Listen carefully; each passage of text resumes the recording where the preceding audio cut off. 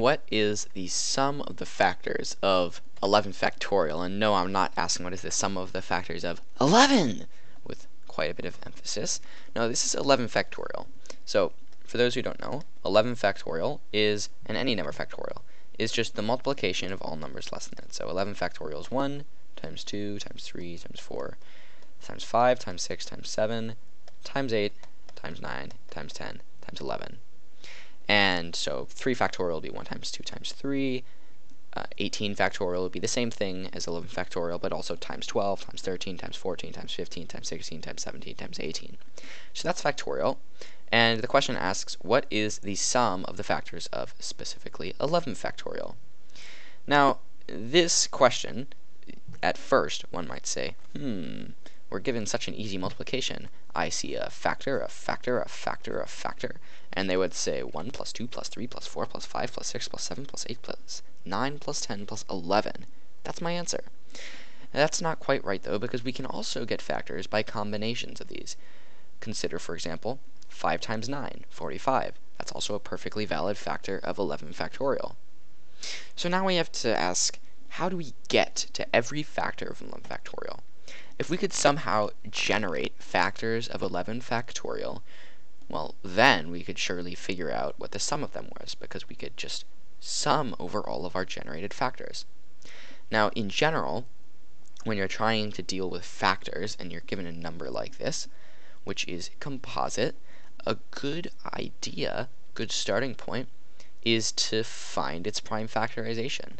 So let's try to rewrite 11 factorial in terms of 2 to the power of something times 3 to the power of something times 5 to the power of something times 7 to the power of something times 11 to the power of something. And the reason I'm only using the first 5 prime numbers is because 11 is the last prime number to show up in 11 factorial.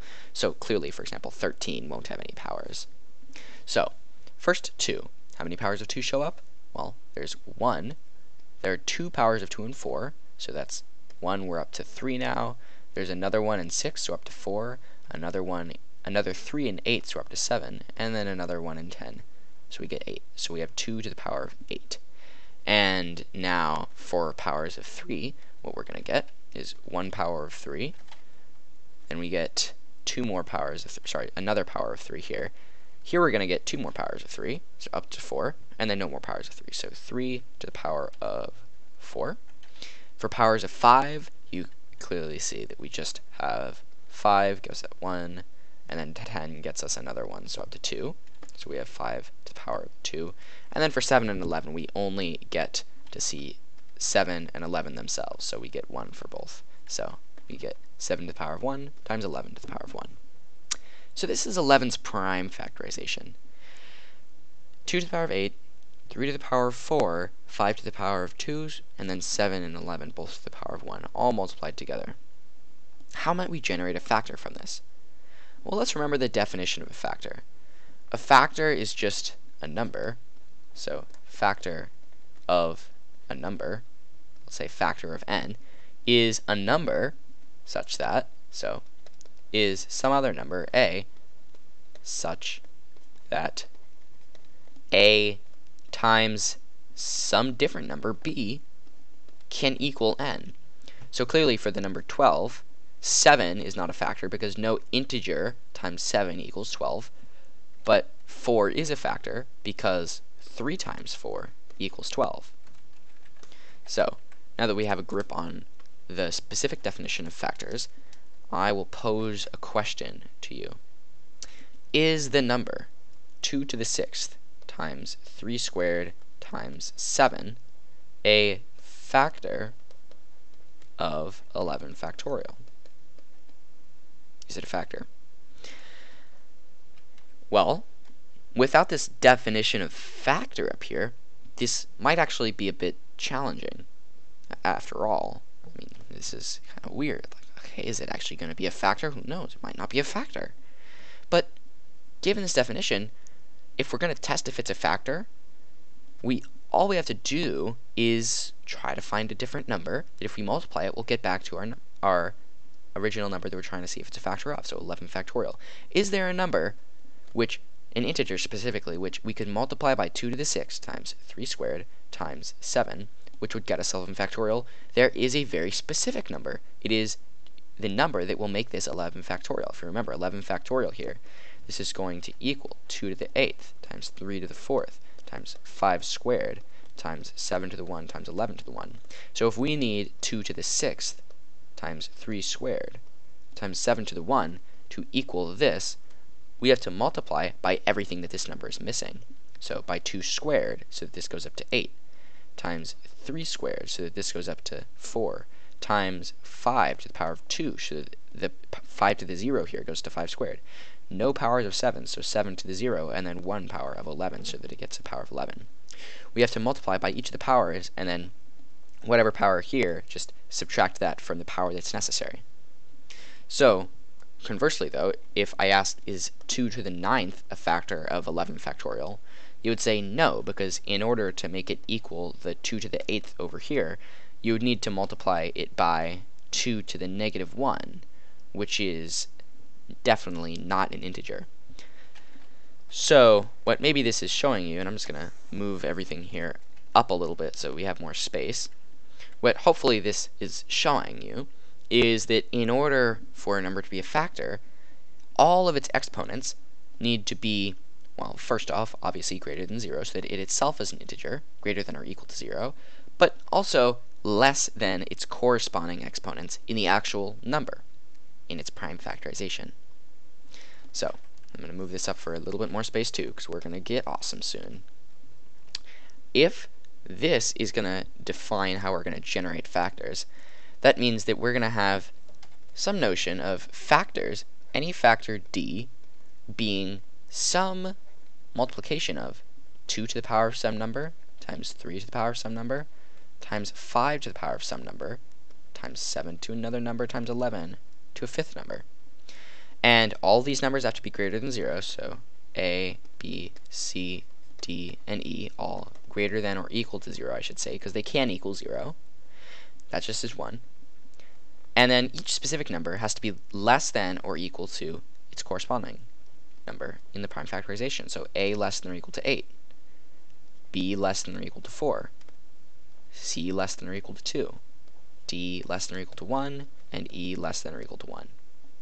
And this is a perfect recipe for generating factors, because now we can say, just pick numbers from this list that make all of this work, and bada bing, bada boom, you have a factor. And now, if we're trying to ask for the sum of these factors, well, what's left there is going to be to generate all the factors and then add them together. So, what might the different factors look like? We're going to do something very similar to the trick that we did in the video where we found what the sum of all terminating fractions equals. What we're going to do is we're going to say, we're going to have a huge nested sum. So we're going to say, first, I'm going to start big because we're going to have to go for a while here. This sigma just means summing. So we're going to start our first index, a, equal to 0 here, because we're starting has to be greater than or equal to 0, and we're going to end it at 8. A is going to be our power of 2. So we're going to the sum of 2 to the power of a. But for every single 2 to the power of a, we also want to consider the sum of, and I guess I'll switch colors, but who knows how long I'll make it here, continuously switching colors. We also want to consider the sum of b starting at 0 and going to 4 of 3 to the power of b. So already what we're seeing is we've gotten every power of 2. For every power of 2, so let's say 2 squared, we're going to also find every power of b. So 2 squared times 3 to the 0, 2 squared times 3 to the 1, 3 squared times 3 to the 2, 2 to the, am I saying 2 squared? 2, I guess we're 2 squared times 3 to the 3. We're going to find all of those combinations of whatever power of 2 we have and whatever power of 3 we want. And we're going to go through all powers of 2. And now that we have this, we say, okay, well, I want to, for every power of 2 and 3, go through every power of 5. So next step is going to be, for every power of 2 and 3, go through a power of 5. So c is going to start at 0 and go up to 2. I'm going to say 5 to the c. So for every power of 2 and 3, we get every power of 5. And then for 5, we're going to go over here and say sum of d starts at 0 goes to 1 of 7 to the d. And then finally, we're going to have where we have, let's see, is there a color? Yeah, 6. So e starts at 0, goes up to 1 of 11 to the e. Now this very, very massive fraction, and I'll try to complete everything in the color I started it in. This massive fraction, what am I calling it a fraction? Multiplication, nested multiplication, is saying for every power of 2, find every power of 3, find every power of 5, find every power of 7, find every power of 11. And this nested multiplication summation something, this is going to generate every single factor of 11 factorial. Because these constraints on the top guarantee that we never go too high, these constraints on the bottom guarantee that we always start as low as we can, and then this multiplication of summation, because of properties of foiling and so on, as we add the 2's here and multiply it with the 3's here and the 5's here and the 7's here and the 11's here, we're gonna find every factor. You can verify it for a smaller case yourself if you want. Now though, let's consider what we're doing, because what we're doing is we're saying take the sum of all the 2's, so we're gonna have 2 to the 0 plus 2 to the 1 plus 2 to the 2 all the way on to 2 to the 8. Take this, multiply it by all of the 3's, so 3 to the 0, 3 to the 1, all the way on to 3 to the 4th, and then multiply that by, and then all the 5's, so 5 to the 0 plus 5 to the 1, and multiply all of that by, and then the 7's, so 7 to the 0 plus, oh, and 5 has to go up to 2, excuse me, so 5 to the 1 plus 5 to the 2. Multiply this by, and then you're getting the point probably now, 7 to the 0 plus 7 to the 1, and multiply all that by the powers of 11, so 11 to the 0 plus 11 to the 1. Maybe I got enough parentheses, who knows. So, it's this nested multiplication, but it doesn't really matter this nested, because multiplication has a nice property called associativity, which is that A times B times C is precisely equivalent to A times B times C. So this is associativity right here, nice friend. Because of multiplication's associativity, so I guess I'll write associativity, we can say, nice, sure it's nested, let's just break it apart from being nested though. So we come down here and we say, I know that you're nested, but now you're not going to be nested anymore. So just move this up a little bit so I have space. Now what we say is we're just going to take this 2 stuff, so we're going to say 2 to the 0 plus 2 to the 1 all the way on until 2 to the 8th. Take that, just multiply it by 3 to the 0 plus 3 to the 1 plus 3 to the 2 all the way on until 3 to the 4th. I guess I probably could have just written 3 to the 3rd there. Times 5 to the 0 plus 5 to the 1 times 5 to the 2. On and on with the 7's also, although, you know, it's just a few things and we're going to have to calculate it soon anyway, so I'll write it out. And then 11 to the 0 plus 11 to the 1. And you can see here how this multiplication, this is going to capture every single possible factor. Because, let's play a game.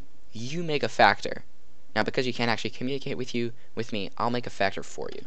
The factor is going to be 2 to the 4 times 3 cubed times 5 to the 1 times 7 to the 0 times 11 to the 1. We agree this is a valid factor of what 11 factorial was, which is 2 to the 8th times 3 to the 4th times 5 squared times 7 to the 1 times 11 to the 1. It's a valid factor because we can multiply it by 2 to the 4th, 3 to the 1, 5 to the 1, 7 to the 1, and 11 to the 0. This is a valid factor. My question is, where do we get it in this multiplication as we FOIL it out?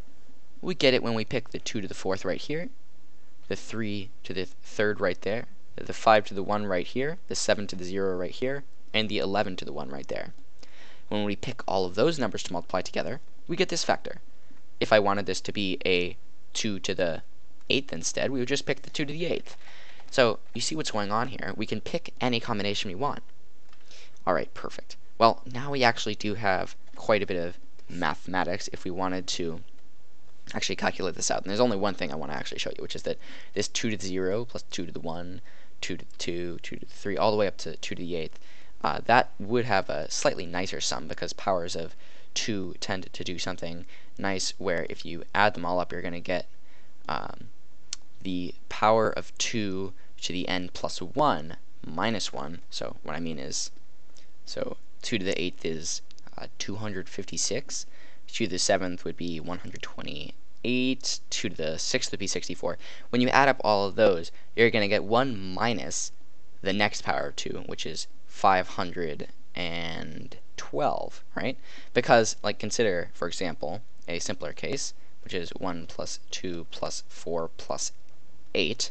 This is going to be 12, and then plus 2 is 14, plus 1 is 15, which is also 2 to the, this is 2 cubed, 2 to the 4th minus 1, which is 16 minus 1.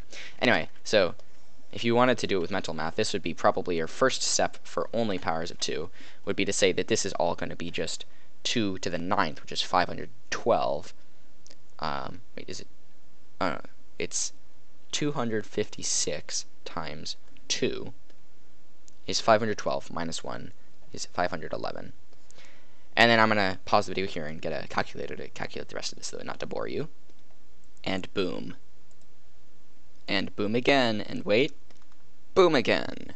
So, this is what the addition and multiplication comes out to. This relatively gross number, 207752160, the sum of the factors of 11 factorial. But more than this number itself, I hoped that you enjoyed the process of seeing how can we, if we're going to be summing the factors, how can we even generate the factors? And we realized we had these constraints, and that all came from our realization that a factor is just any number that a different number can multiply to get back to your original one. So, I hope you enjoyed this video.